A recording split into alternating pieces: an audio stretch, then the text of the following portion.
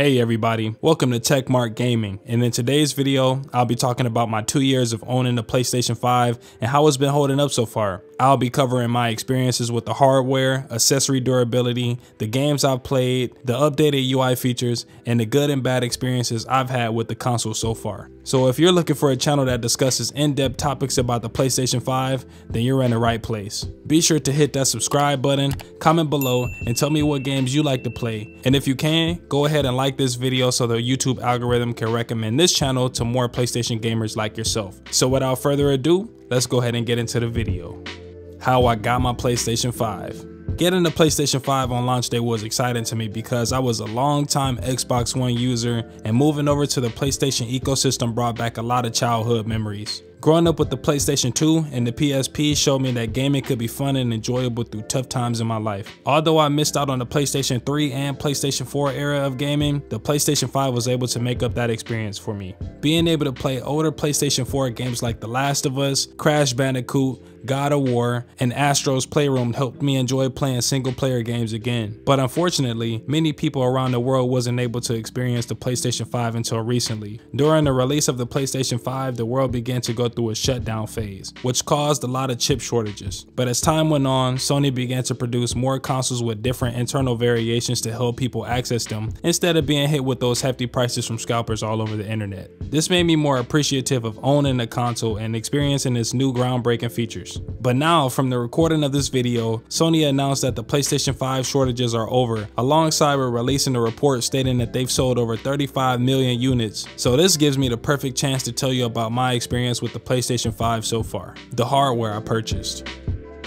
As you may know, Sony released two iterations of the PlayStation 5. The PlayStation 5 with a disc drive and a completely digital version without a disc drive. I was fortunate enough to pre-order the all digital version, not being by choice, but because it was the only thing that was on the market. This is because the disc version sold out so quickly. While some may say I should have gotten the disc version, I have no problem with this because I've been an all digital gamer since the PSP and the Xbox days. I've always found joy with owning the game digitally and not carrying a backpack full of discs. Especially if I scratch the game, then the game won't be able to be read by the console. But over time, I know that this problem went away since the disc only serves as a license to the game for it to be downloaded online anyways. Along with the PlayStation 5 Digital Edition, I picked up the PlayStation 5 webcam for streaming purposes and chatting with friends, a secondary DualSense controller which definitely came in handy while I had some issues with the stock controller, but I'll get into that later on in the review. The PlayStation 5 media remote for streaming apps like Hulu, HBO, YouTube, and Peacock. The 3D Pulse headset for a more consolidated audio experience while I'm gaming. And alongside those first-party accessories, I decided to pick up a couple of third-party accessories such as a 1TB NVMe drive for additional storage, a seamless USB hub from Amazon which gives me more access to charge many of my devices like my iPhone or my iPad, a webcam cover for the Sony PlayStation 5 webcam which gives me pretty good privacy when I'm not streaming. I also purchased a charger station from Amazon that sits on the top of my PlayStation 5 seamlessly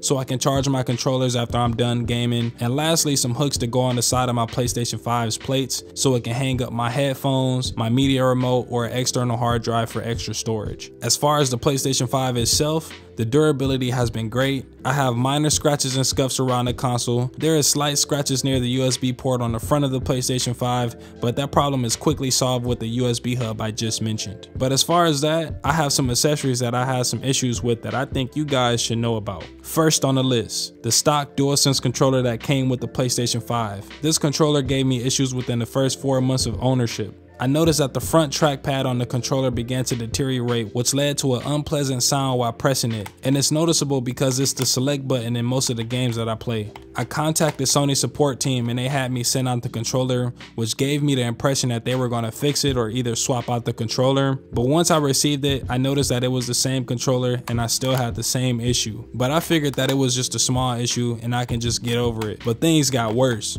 Within the past few recent weeks, I noticed that the controller began to get stick drift, which became more prevalent every time I played games like Call of Duty, where my character would just randomly point up in the sky or just start moving out of place while I'm camping. Yes guys, I'm a camper, don't judge. This issue occurred so frequently that I just stopped using the controller altogether. I tried to get back in touch with Sony, but apparently they said that they can't fix the controller due to it being out of warranty. So in the meantime, I just started to use my backup controller that I purchased before. And it's the all black DualSense that I ended up purchasing when they released it. And this controller has been my daily driver since. Now the second accessory that I started to have issues with is the 3D Pulse headset. Even though it sounds great, the 3D Pulse headset itself began to have some issues with the ear cuff. The leather material started to separate from the glue, which was a manufacturer defect. I purchased a protection plan from GameStop, which they were happy to replace that out for me with a newer headset. After about 6 months of using that headset, I ended up having the same issue and I just ignored it because I didn't have another protection plan and I wasn't about to shell out more money to buy a new headset.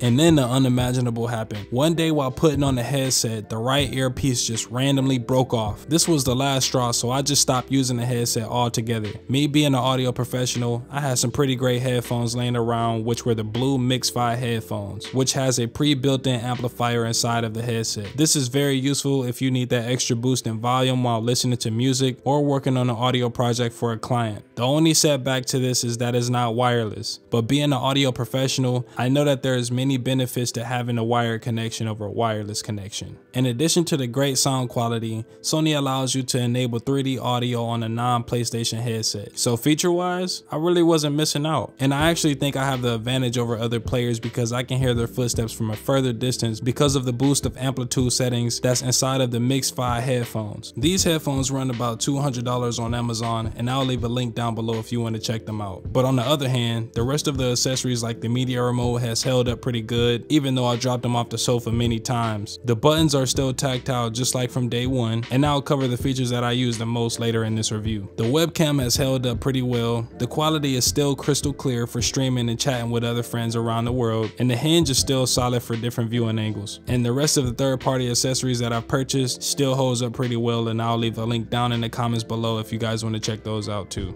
My UI experience. Since the launch of the PlayStation 5, I've always felt like Sony didn't have much time with tweaking the UI and perfecting it. There were many things missing from the features list, especially when you compare it to the PlayStation 4, such as themes and customizing tabs so I can view information that's most useful to me, like prioritizing friends that are online and controlling my audio experience directly from the quick menu. But as Sony began to release its updates, I noticed that the UI has become a lot more user-friendly. For example, those cards that used to pop up when I pressed the PlayStation button to go into the quick menu are now gone. Apparently they were used for tracking trophy progress and jumping into games a lot quicker, but every time I tried to use it, it didn't really work as intended. I see that Sony removed all of those features for a more streamlined user experience that now showcases new tips and tricks for each update that's released, your recently created game clips that you've captured, and news that's related to game releases. The home screen is a lot more sorted out, allowing you to easily see which games are PlayStation 5 or PlayStation 4 titles. You can keep them on the same screen if you like to play those the most, which is nice to have. You are now able to see which friends are online and what games they're playing right there on the home screen. You can now hide certain notifications during gameplay, which is great for those who like to concentrate during competitive game sessions. For those who have a PlayStation 5, be sure to comment below and tell me what's your favorite feature within the last few updates, and I'll be sure to check those out and reply to your comment. And if you haven't done so already, be sure to hit that subscribe button on this channel if you like this video so far. Streaming apps. Before I get into the games category, I would like to talk about the streaming apps since there's a lot of people who use the PlayStation 5 to watch content as well. Since the launch of the PlayStation 5, developers began to release apps dedicated to the PlayStation 5's UI, and they have great integration with the home screen. Just to name a few apps that I downloaded is Hulu, YouTube, HBO Max, Peacock, Netflix, Apple Music, Disney Plus, Apple TV, and Twitch. These apps help me stay up to date with TV shows and movies. As you switch through apps, you can see that each app has a catalog integrated within your home screen, giving you the best suggested TV shows to get into, and this is great for people that just want to play something in the background or see the latest trending content. My favorite TV show to watch right now is The Last of Us. I played part 1 and part 2 before the TV show launched, And if you watch this show on HBO Max, what do you think about it? Is it a hit or miss? Drop your thoughts below in the comment section. Along with streaming apps, I would highly recommend getting a Bluetooth media remote since it's a great companion for the PlayStation 5. You have volume controls alongside with a mute button, a voice-powered assistant built in within the controller to help you search for things quicker, an on and off button for your TV, navigation buttons like rewind, play, and fast forward, and a very useful section at the bottom of the remote where you can launch apps with the press of one button. And you can always launch the control center with the press of the PlayStation button at the bottom of the remote. I'll leave a link in the description for you guys to check out this remote as well. Games I've played.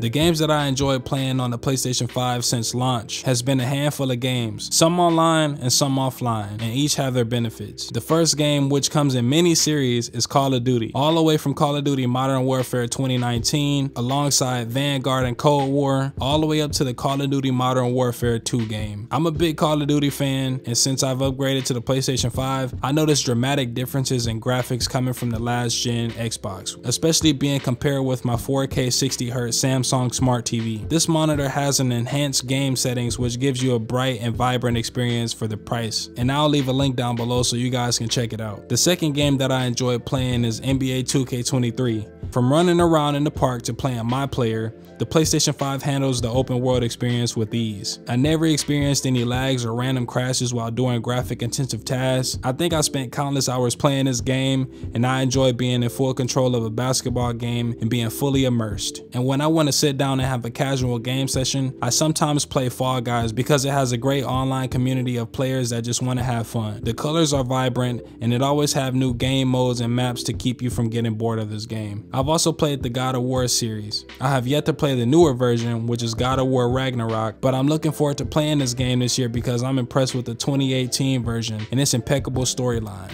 And for racing, I've played a good amount of Dirt 5. This game is such a blast playing because it gives off an arcade vibe, especially with the PS5 DualSense controller vibrations and the haptic triggers, which fully immerses you into the game. I like that there's a lot of players ready to play online with you, and if you're not feeling super competitive, the storyline has some great maps that you can rip and shred through the mud on. Remote play. Using remote play on my iPhone paired up with the official PS5 backbone controller is delightful, and it brings back a lot of nostalgia from the PlayStation Portable days. I personally use my iPhone 13 Pro Max since it has a faster Wi-Fi chip to support my 5G router, which helps latency while I'm away from my console. I can't speak for everybody, but from my experience, it's great to play The Last of Us or NBA 2K23 My Player while in bed. I've also completed the first chapter of The Last of Us fully using remote play, and at a point, I kind of forgot that I was streaming from my console. I haven't tested out remote play outside of my home since I work from home, but this does give me a question to ask. Why haven't Sony been able to release an official updated handheld for the mobile market? I know that people say that the Vita failed, but I beg to differ. With so many YouTube channels covering the PSP and the Vita's powerful hardware, I know Sony still have a chance in the game, but we'll have to wait and see what they have up their sleeves. Until then, I'll be using remote play with the official backbone controller. And if you guys would like to see an in-depth review of me using remote play with the backbone controller, be sure to leave a comment down below telling me that you guys want to see it. So overall, the PlayStation 5 has been a great console for getting the job done, especially when I want to chat or play with friends from halfway across the world. Some things that I would like to see from Sony is more next-gen games so we can get a full version of what the PS5 is capable of. I will also like to see for them to release an external disc drive for us digital owners who couldn't get their hands on a disc version when pre-orders were announced. And one thing with the media remote that I would love to see is for them to add a feature where the remote locks so I don't accidentally click the button if I lay on the remote. This happens pretty frequently, but it's not a big deal, but it would help. But beyond that, if you're thinking about getting a PlayStation 5, or if you already have one, I say that you made the right choice. With the features that come with the PlayStation 5, it can serve as a gaming hub or a media hub for you and the family. If you've enjoyed this review, be sure to like this video, subscribe to the channel, and comment down below your favorite PS5 feature. In the meantime, I'll see you guys later. Techmark Gaming, checking out. Deuces.